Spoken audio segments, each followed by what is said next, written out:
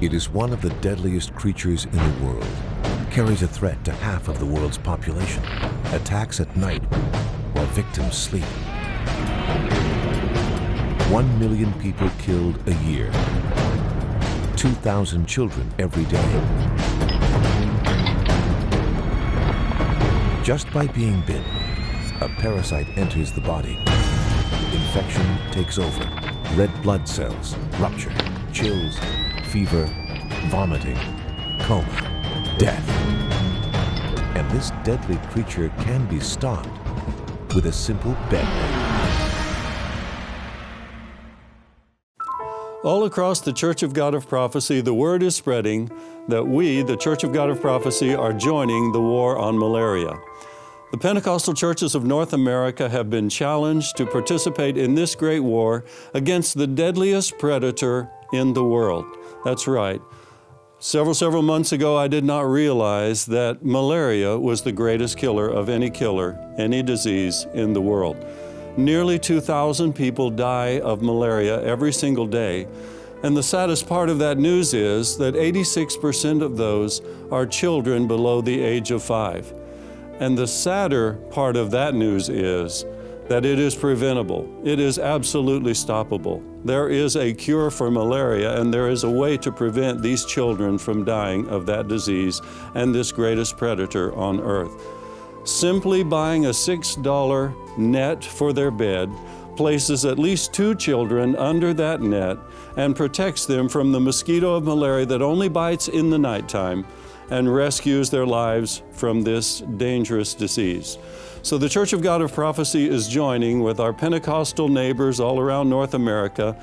And on April 28th, the Sunday, April 28th, we are calling it War on Malaria Sunday, and we are raising a grand offering to contribute to rescue these children from perishing all across malaria zones in Africa, Asia, Latin America, and around the world.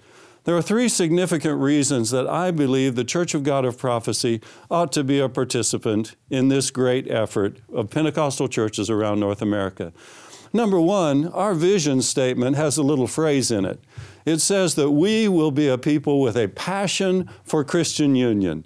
Many of you know that that phrase comes right out of the First Assembly, right out of the hills of North Carolina, right out of our DNA in our beginning, that we were a people with a passion for Christian union. Here is an opportunity to express that passion. Christian union, Christians uniting, Pentecostal churches joining together for one cause, one call, for one offering that we will help rescue children. Secondly, I would like to see us participate in this great call, because throughout Christian history, it has been Christians who have built the hospitals. It's been Christians who come to the aid of the needy. It has been Christians who express their compassion in society and in culture all through the centuries. It's been the Christians who respond to the great needs of human trauma in life. And today we have an opportunity to stamp out the greatest killer on earth as we contribute in the war on malaria.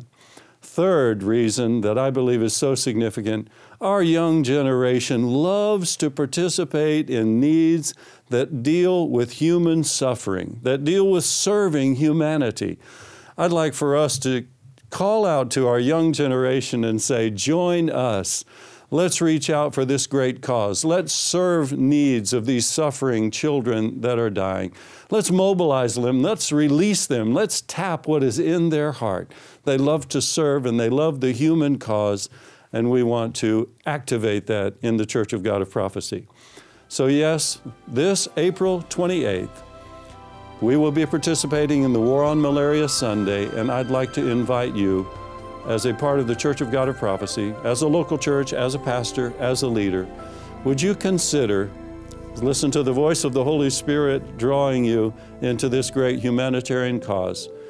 I believe that God will bless us and bless our churches as we give for a cause that is not about us at all, as we give to a cause that's not going to build our buildings or to promote our name, as we give to the War on Malaria Sunday on April 28th. I believe God's going to bless our churches as well as we give to the hurting, the needing, and the dying.